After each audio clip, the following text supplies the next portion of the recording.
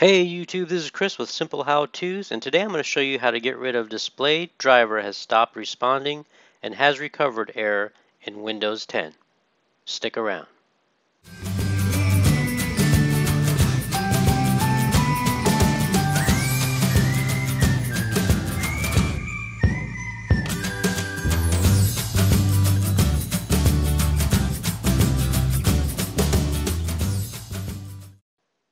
Alright, so today I'm going to show you how we've helped many people get rid of this error message displayed has stopped responding and has recovered.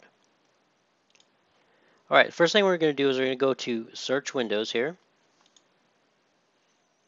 and we're going to type in regedit.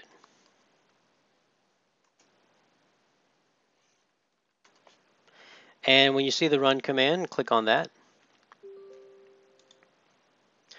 And first we're going to go to H key local machine and we're going to expand that. Next we're going to go down to systems and expand that. Now we're going to go to current control set, expand that. Then lastly we're going to expand control. Now we're going to scroll down and look for graphics drivers. And we're not going to expand this, excuse me, we're just going to click on graphics drivers. Now here you see I already have the TDR delay. I'm going to delete this. And anywhere in this white space here, we're going to right click and click on new. Now depending if you have a 32 or a 64-bit system, choose whichever one's right for your system. In my case, I'm going to use the Qword. I'm going to click on that. And then here you're going to have to type in exactly like I type it here. TDR delay. And you have to make sure that the T is capitalized and also the D is capitalized.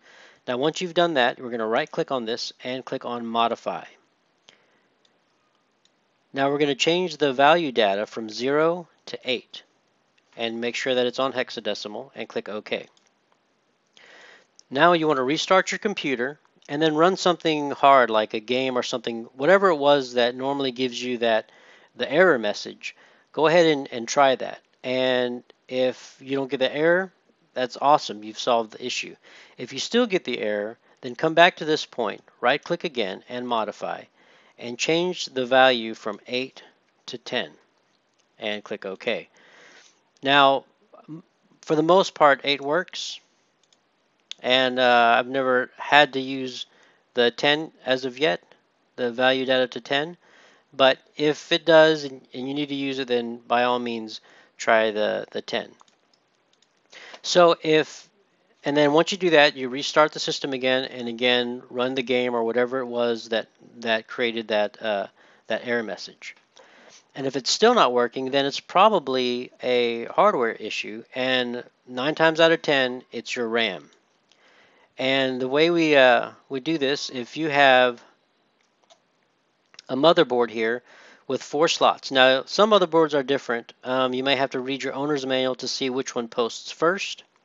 But normally, if you have 4 slots, the second slot from the CPU here posts first. So what you want to do is you want to take all of your RAM out and put 1 stick in this slot and then run your game or whatever it is. And if that one's fine, then put the next stick, and you keep doing this until you find the one that's giving that error message.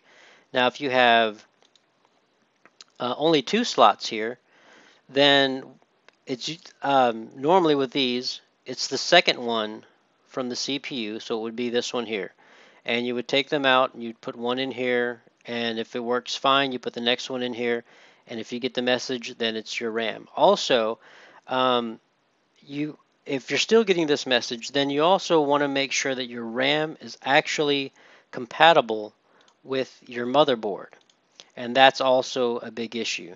So just make sure that your RAM is compatible with your motherboard if you have to go that far to resolve this issue. Well, I hope this video has helped you. Please like this video. Please subscribe and comment if you like. Visit our website at simplehowtos.com and our Facebook page. Like us on Facebook at Facebook/simplehowtos. Thanks for watching.